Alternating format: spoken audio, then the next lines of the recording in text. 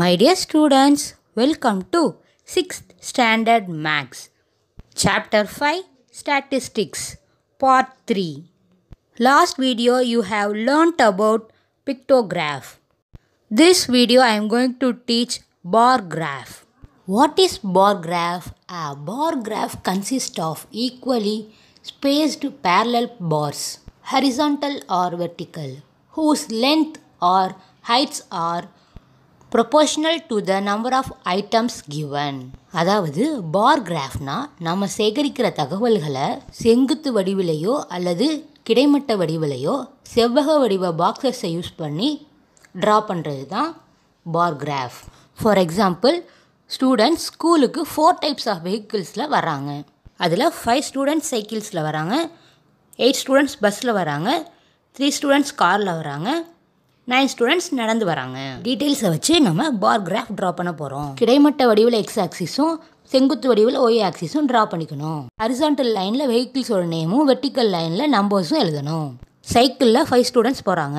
ஒரு rectangle பாக்ஸஸை number 5 வரையும் draw பண்ணணும். பஸ்ஸில் 8 ஸ்டூடெண்ட்ஸ் போகிறாங்க. ஒரு ரெக்டாங்கிள் பாக்ஸஸை நம்பர் 8 வரையும் ட்ரா பண்ணணும். காரில் 3 ஸ்டூடெண்ட்ஸ் போகிறாங்க. ஸோ ரெக்டாங்கிள் பாக்ஸை 3 வரையும் ட்ரா பண்ணணும். வாக் பண்ணி 9 ஸ்டூடெண்ட்ஸ் போகிறாங்க. ஸோ ரெக்டாங்கிள் பாக்ஸஸ் 9 வரையும் ட்ரா பண்ணணும். இப்போ உங்களுக்கு பார் கிராஃப் எப்படி ட்ரா பண்ணுறதுன்னு புரிஞ்சிச்சா? இப்போ எக்ஸசைஸ்க்குள்ளே போகலாம். Children, take your book, turn the page number 102. Exercise 5.3. First sum, read the given bar graph which shows the percentage of marks obtained by Brinda in different subjects in an assessment test. Brinda அவளோட சப்ஜெக்டில் எவ்வளோ marks வாங்கியிருக்கான்னு bar chart மூலமாக விளக்கியிருக்காங்க. அதை வச்சு கீழே இருக்க கொஸ்டின்ஸ்க்கு நம்ம answer பண்ணணும். See the bar chart. Brinda's marks in assessment test. Vertical லைனில் percentage of marks இருக்குது.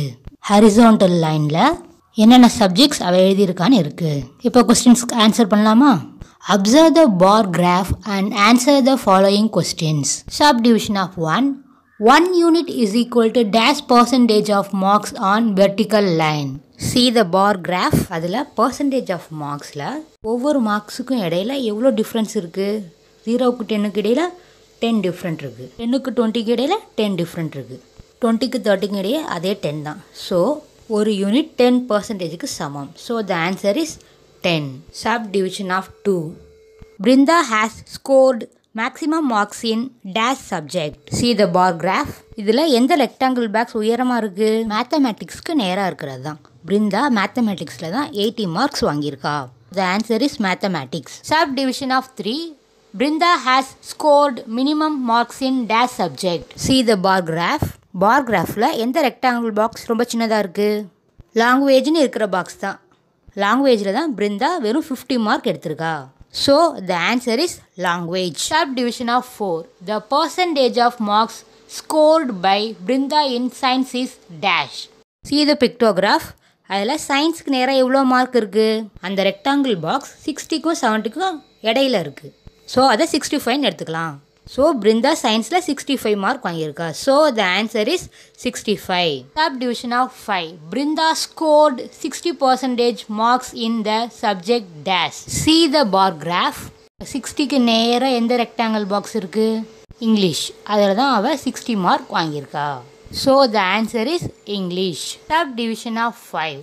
Brinda scored 20% more in dash subject then dash subject. அதாவது பிருந்தா எந்த சப்ஜெக்டை விட எந்த சப்ஜெக்டில் 20% அதிகம் வாங்கியிருக்கா. See the bar graph. இங்கிலீஷும் மேத்தமெட்டிக்ஸ் தான் 20% டிஃப்ரெண்ட்டில் இருக்குது. மேத்தமெட்டிக்ஸ் தான் இங்கிலீஷை விட 20% அதிகமாக இருக்குது. So Brinda scored 20% more in mathematics subject than English subject. Second sum. Chitra has to buy laddus in order to distribute to her friends as follows. Chitra 6th to 10th உள்ள எல்லா ஸ்டூடெண்ட்ஸ்க்கும் லட்டு கொடுக்குறா. ஸோ அதை டேப்லெட் காலத்தில் போட்டிருக்காங்க. Side heading classes number of லட்டூஸ். 6th standard 70 லட்டூஸ், 7th standard 60 லட்டூஸ், 8th standard 45 லட்டூஸ், 9th standard 80 லட்டூஸ், 10th standard 55 லட்டூஸ். Tablet காலத்தில் உள்ள இந்த டீட்டெயில்ஸை வச்சு நம்ம பார் கிராஃப் ட்ரா பண்ணணும். First X and Y axis draw பண்ணிக்கணும். நெக்ஸ்ட் வெர்டிக்கல் லைனில் ஹெட்டிங் நம்பர் ஆஃப் லட்டூஸ். அதில் 0 to 100 வரை நம்பர்ஸ் எழுதிக்கணும். நெக்ஸ்ட் ஹரிசான்டல் லைனில் கிளாஸஸ் 6th to 10th எழுதிக்கணும். இப்போ பார் கிராஃப் ட்ரா பண்ண ஸ்டார்ட் பண்ணலாம். ஃபர்ஸ்ட் 6th ஸ்டாண்டர்டில் 70 லட்டூஸ் டிஸ்ட்ரிபியூட் பண்ணுறாங்க. ஸோ 70லேருந்து லைன் ட்ரா பண்ணணும். நெக்ஸ்ட் 7th ஸ்டாண்டர்டில் 60 லட்டு டிஸ்ட்ரிபியூட் பண்ணுறா. ஸோ 60லேருந்து லைன் ட்ரா பண்ணணும். நெக்ஸ்ட் 8th ஸ்டாண்டர்டுக்கு 45 லட்டூஸ் டிஸ்ட்ரிபியூட் பண்ணுறா. 40க்கும் 50க்கும் இடையில உள்ள கேப்லேருந்து லைன் ட்ரா பண்ணணும். நெக்ஸ்ட் 9th ஸ்டாண்டர்டுக்கு 80 லட்டூஸ் டிஸ்ட்ரிபியூட் பண்ணுறா. ஸோ 80லேருந்து லைன் ட்ரா பண்ணணும். லாஸ்ட்டாக 10th ஸ்டாண்டர்டுக்கு 55 லட்டூஸ் டிஸ்ட்ரிபியூட் பண்ணுறா. 50க்கும் 60க்கும் இடையில உள்ள கேப்லேருந்து லைன் ட்ரா பண்ணணும். நம்ம பார் கிராஃப் ட்ரா பண்ணிட்டோம். Third sum is homework for you. Fourth sum, the pictograph below gives the number of absentees in different days of the week in class 6th. Draw the bar graph for the same. Tablet காலத்தில் ஒரு வாரத்தில் ஒவ்வொரு நாளும் absentees ஆனவங்களோட list கொடுத்துருக்காங்க. நமக்கு pictograph கொடுத்து பார் graph draw பண்ண சொல்லியிருக்காங்க. இங்கே அட்டவணை கீழே பார்த்தீங்கன்னா ஒரு ஸ்டூடெண்ட்டோட பிக்சர் 4 ஸ்டூடெண்ட்ஸை ரெப்ரசன்ட் பண்ணுது. அதே மாதிரி ஹாஃப் ஸ்டூடெண்ட்ஸோட பிக்சர் 2 ஸ்டூடெண்ட்ஸை ரெப்ரசன்ட் பண்ணுது. அதை ஃபஸ்ட்டு கரெக்டான நம்பர்ஸ் தான் மாற்றிக்கணும். மண்டே 1 பிக்சர் இருக்குது. ஸோ 4 ஸ்டூடெண்ட்ஸ் ஆப்சென்ட் ஆகியிருக்காங்க. டியூஸ்டே ஹாஃப் பிக்சர் தான் இருக்குது. ஸோ 2 ஸ்டூடெண்ட்ஸ் ஆப்சென்ட் ஆகியிருக்காங்க. வெட்னஸ்டே 1.5 பிக்சர் இருக்குது. அப்போ 4 + 2 6 ஸ்டூடெண்ட்ஸ் ஆப்சென்ட் ஆகியிருக்காங்க. தேர்ஸ்டே 2 பிக்சர்ஸ் இருக்குது. ஸோ 4 + 4 8 ஸ்டூடெண்ட்ஸ் ஆப்சென்ட் ஆகியிருக்காங்க. ஃப்ரைடே யாருமே ஆப்சென்ட் ஆகலை. லாஸ்ட்டாக சாட்டர்டே 3.5 பிக்சர்ஸ் இருக்குது. ஸோ 4 + 4 + 4 + 2 14 ஸ்டூடெண்ட்ஸ் ஆப்சென்ட் ஆகியிருக்காங்க. இப்போ நம்ம கரெக்டான நம்பர்ஸ் கண்டுபிடிச்சாச்சு. இதை வச்சு பார் கிராஃப் ட்ரா பண்ணலாம். First horizontal and vertical line draw பண்ணிக்கணும். வெர்டிக்கல் லைனில் நம்பர் ஆஃப் ஸ்டூடெண்ட்ஸ் 0லேருந்து 20 வரையும் 2 4 6 8 2 மடங்காக எழுதிக்கலாம். ஹரிசான்டல் லைனில் நம்பர் ஆஃப் டேஸ் மண்டேலேருந்து சாட்டர்டே வரையும் டேஸ் எழுதிக்கணும். இப்போ பிக்டோகிராஃப் வச்சு நம்ம பார் கிராஃப் ட்ரா பண்ண போகிறோம். Monday 4 students absent. So 4லேருந்து line draw பண்ணணும். Next Tuesday 2 student absent. So 2லேருந்து line draw பண்ணணும். நெக்ஸ்ட் வெட்னஸ்டே 6 ஸ்டூடெண்ட்ஸ் ஆப்சென்ட்டாக இருக்காங்க. ஸோ 6லேருந்து லைன் ட்ரா பண்ணணும். ஃபர்ஸ்ட் டே 8 ஸ்டூடெண்ட்ஸ் ஆப்சென்ட்டாக இருக்காங்க.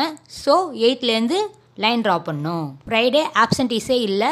ஸோ எந்த லைனுமே ட்ரா பண்ண வேண்டியதில்லை. Saturday 14 students absent ஆகிருக்காங்க.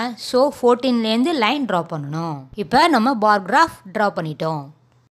Objective type questions. 5th sum, a bar graph cannot be drawn using dash. கீழே இருக்க ஆப்ஷன்ஸில் எது பார் கிராஃப் ட்ரா பண்ண யூஸ் பண்ண மாட்டாங்க அப்படின்னு கேட்டிருக்காங்க. ஹரிசான்டலாவோ வெர்டிக்கலாவோ ட்ரா பண்ணலாம். பட் ரெண்டுமே சேர்ந்து ட்ரா பண்ண முடியாது. So the answer is option C, both horizontal bars and vertical bars. 6th sum, the spaces between any 2 bars in a bar graph dash. Bar கிராஃபில் draw பண்ணுற 2 பார்ஸுக்கு இடையில கேப் வந்து ஈக்குவலாக தான் இருக்கும். So the answer is option B R the same. This video you learnt about bar graph. Thank you students. We will meet in the next video.